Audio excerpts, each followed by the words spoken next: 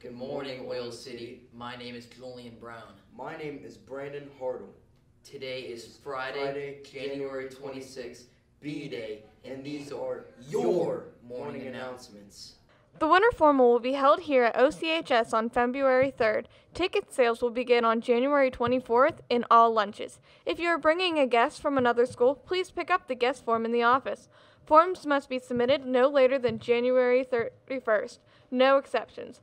Also, voting on winter formal court will be done through email, so please check your emails. Didn't get a chance to sign up for TUDA first semester? Now you can. Teens Against Drugs and Alcohol will be accepting applications for the second semester. Applications can be picked up and turned in at the main office or Mrs. Tiger. Applications are due by February 2nd. Thanks. Congratulations to Sarah Teeter. She is Oil City High School's winner of this year's Pennsylvania American Legion Essay Contest. As our local winner, Sarah's essay will go on to compete for additional scholarship money in February. Good luck, Sarah.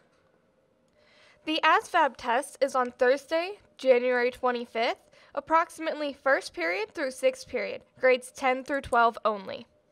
Attention seniors, the next New York City payment of $20 is due January 26th. Please see Mr. Levan at any time to make a payment. Congratulations to this week's Student of the Week, Grant Turner. All right, ladies and gentlemen of Oil City, I have exciting news. This March, we will be bringing back Mr. OCHS. It's a very exciting time for everybody. Any boy senior that is interested in participating, you email Maggie Motter at maggiemotter@student.ocasd.org if you're interested. We're going to make this happen, and it's going to be fantastic. Thank you.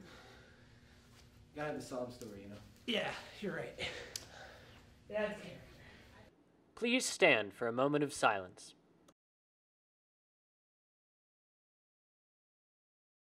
I pledge allegiance to the flag of the United States of America and to the republic for which it stands, one nation, under God, indivisible, with liberty and justice for all.